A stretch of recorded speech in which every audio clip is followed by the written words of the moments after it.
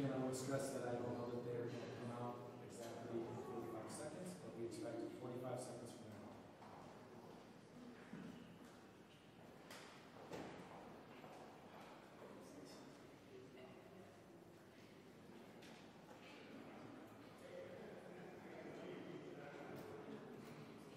Seconds. She's coming out.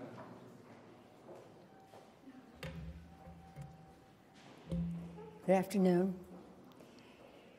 Last Tuesday, we observed the anniversary of the adoption of the Constitution on September 17th.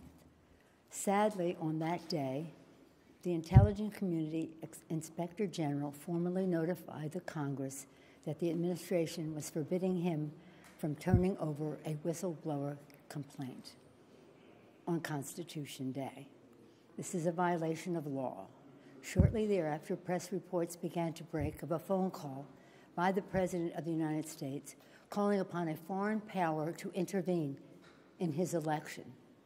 This is a breach of his constitutional responsibilities. The facts are these.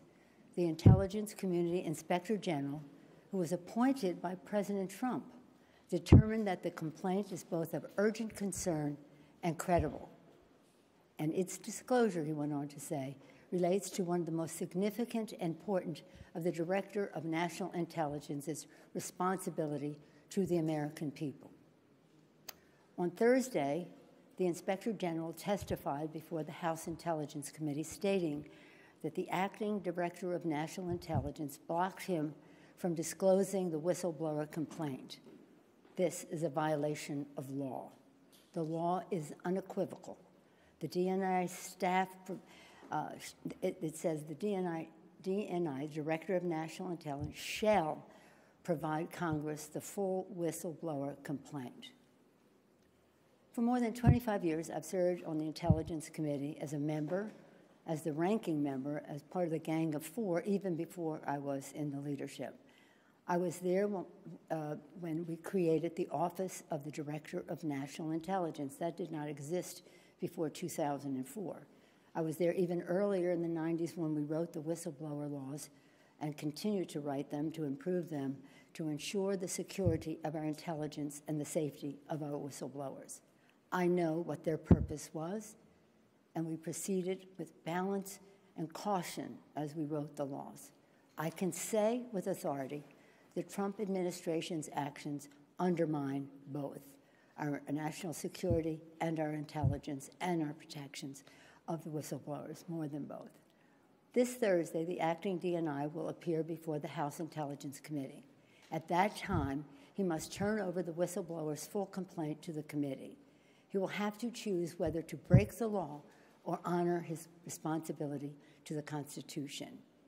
On the final day of the Constitutional Convention in 1787, when our Constitution was adopted, Americans gathered on the steps of Independence Hall to await the news of the government our founders had crafted. They asked Benjamin Franklin, "What do we have, a republic or a monarchy?" Franklin replied, "A republic if you can keep it." Our responsibility is to keep it. Our republic endures because of the wisdom of our Constitution, enshrined in three co-equal branches of government, serving as checks and balances on each other. The actions taken to date by the President have seriously violated the Constitution, especially when the President says, Article 2 says I can do whatever I want. For the past several months, we have been investigating in our committees and litigating in the courts, so the House can gather all the relevant facts and consider whether to exercise its full Article 1 powers, including a constitutional power of the utmost gravity, approval of articles of impeachment. And this week, the President has admitted to asking the President of Ukraine to take actions which would benefit him politically. The actions of the Trump presidency revealed the dishonorable fact of the President's betrayal of his oath of office, betrayal of our national security, and betrayal of the integrity of our elections. Therefore, today, I'm announcing the House of Representatives moving forward with an official impeachment inquiry.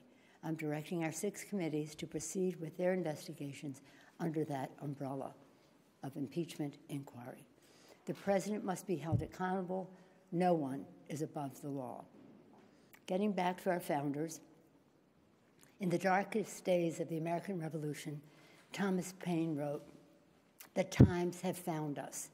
The times found them to fight for and establish our democracy.